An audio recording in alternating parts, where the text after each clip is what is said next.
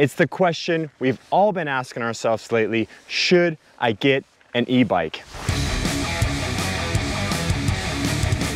If you're one of these big global mountain bike networks or a sponsored rider that's getting one for free, then absolutely you'll take a new e-bike.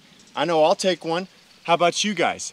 But for the rest of us, average riders, the decision isn't quite so simple. So in today's video, I'm going to be giving you guys the top 3 reasons why you should get an e-bike right now in 2023, and 3 other reasons why you might not want to get an e-bike just yet. But let's go ahead and start on a positive note with the top 3 reasons why you should get an e-bike in 2023. All starting with reason number 3.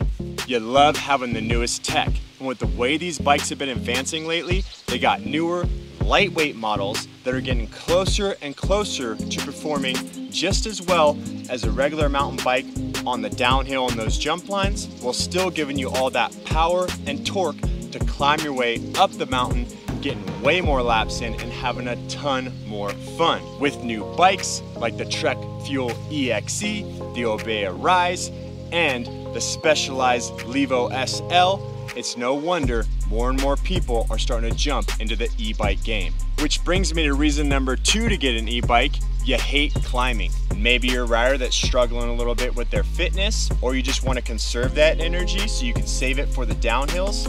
Or maybe you're a rider like me that's just sick and tired of how damn long it takes you to get all the way to the top of the mountain. With an e-bike, you can climb easier, get way more downhill laps in, and have a ton of fun, which brings me to reason number 1, getting more laps. I was riding the other day, came back down, rode one Black Diamond Trail to the top and down, was over an hour and a half just climbing up and then riding back down.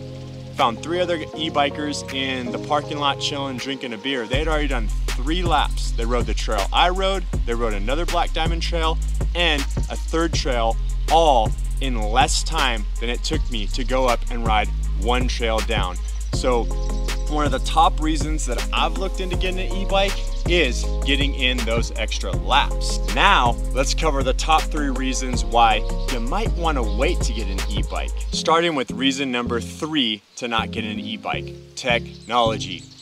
But wait a minute, Jared, I thought technology and having that newest, latest, and greatest tech is one of the reasons why you said you should get an e-bike. Well, it could also be one of the things that could hold you back. Brand new motors that they just created, brand new lightweight components. These things are gonna have a little bit of a trial and error period. And e-mountain bikes have been advancing so rapidly and so much lately, I just can't help but wonder how much better these e-bikes will be in 2, 3, even 5 years from now.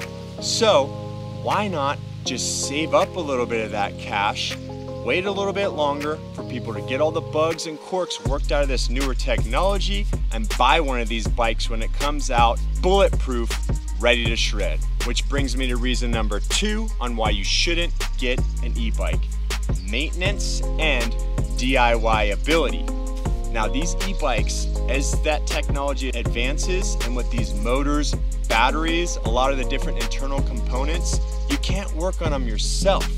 Not only can you not work on these things yourself, but just with the way these things ride, how many more laps you're gonna be getting in, how much harder you're gonna be pushing that drivetrain, you're gonna be wearing out your drivetrain, your tires, your brakes. So the cost of that maintenance is a definite reason why you might not wanna get an e-bike.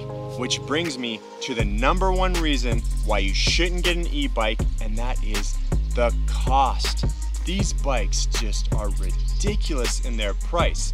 Anywhere from bottom line bikes at $5,000, $6,000 all the way up to $14,000, $15,000 for a mountain bike.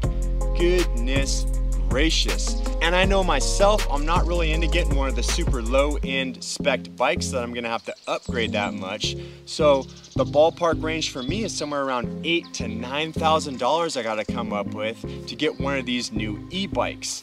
And like I said, as that technology is quickly and rapidly advancing, it kind of makes me wonder, all that money I'm going to put down, $9,000 down now, in 3 to 5 years, when they've really came out with the bike that truly answers everything I want in an e-mountain bike and is truly bulletproof?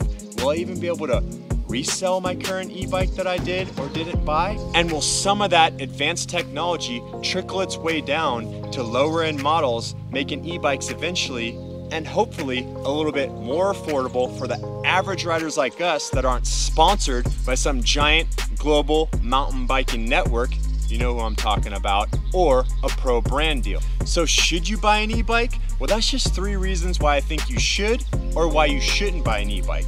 But I want to hear from you guys. Leave a comment down below. Let me know what you guys think about this.